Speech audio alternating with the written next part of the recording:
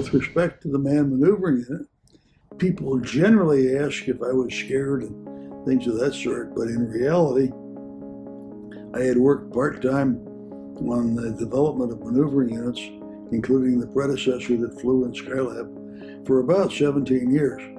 So if anything, I was overtrained, overqualified for flying the MMU. And quite honestly, when it got to the time for the first flight, I was just relieved that the training, the jockeying for position on a crew, for all the preliminaries for the first 4 days of the mission were over, and I was finally getting the opportunity to fly the MMU in space for real.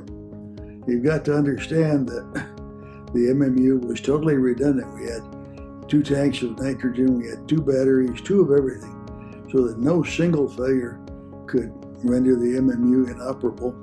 And in the unlikely event, highly unlikely event of 2 simultaneous failures, we could always manually shut off the flow of gas and wait for the shuttle to come over and scoop me up in the payload bay.